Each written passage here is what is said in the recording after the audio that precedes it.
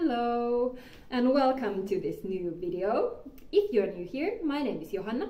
I'm a physiotherapist, animal physiotherapist and riding instructor. And in this channel we are talking about rider's seat and the horse's well-being, of course, and all these subjects. And I also give tips for riding and many exercises also that you can do out of the saddles. So if you're interested in those, please subscribe so you don't miss any new videos. Okay, in this video we are talking about couple of very common problems when picking up canter. And I'm actually going to demonstrate them on my pony. These two are a couple of things that I see a lot when teaching riding, and they are also quite often connected, so one thing often leads to another. So now let me jump on the pony and we'll take a look. So one thing that I often see when riders are trying to pick up the canter is this, that the rider is leaning forward, so it's he or she is picking up the canter and then kind of leaning forward like this. It could be just this once, or the rider might even try to kind of drive the horse into the canter like this. I'll go, go, go, go, go. So you can guess that it's not going to result in a good canter pickup.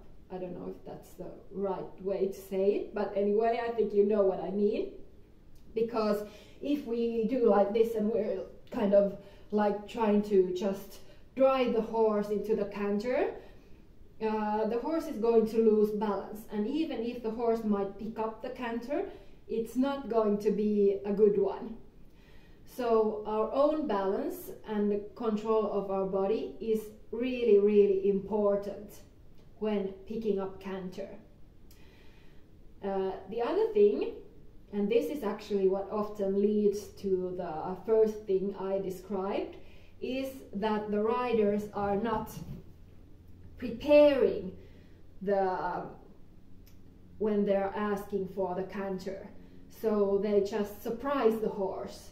They're probably just, trotting around and then, now canter. So the horse is like, what? and loses balance. So we really need to prepare the transition to canter well. So before you ask for the canter, check that the horse is actually listening to you. So you have enough energy. Of course, we don't want the horse to be running away, but we do need to have enough energy. So you actually need to feel that before you ask for the canter, that the canter actually can come. Because often, even before we ask for the canter, we know that the transition is not going to happen.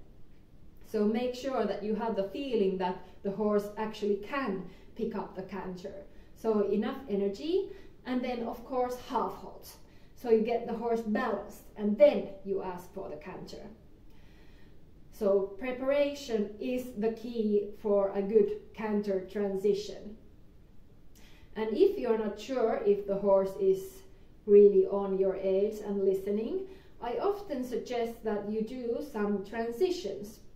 For example, walk, trot, canter transitions. So that's going to make your horse to find a better balance, and it's also going to kind of wake up the horse, so the horse knows that something is going to happen.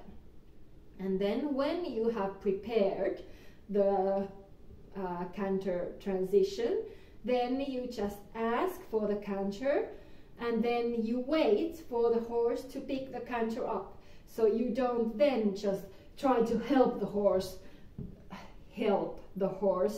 with like leaning forward or stuff like that. So you just sit there, find your own balance, maybe give just a little bit of space with your inside hand so the horse has some space to pick up the canter. But then you just don't drive the horse into the canter. You're helping the horse more if you're just sitting still and giving the aid and then just waiting for the horse to pick up the canter. If it doesn't happen, then it doesn't really matter.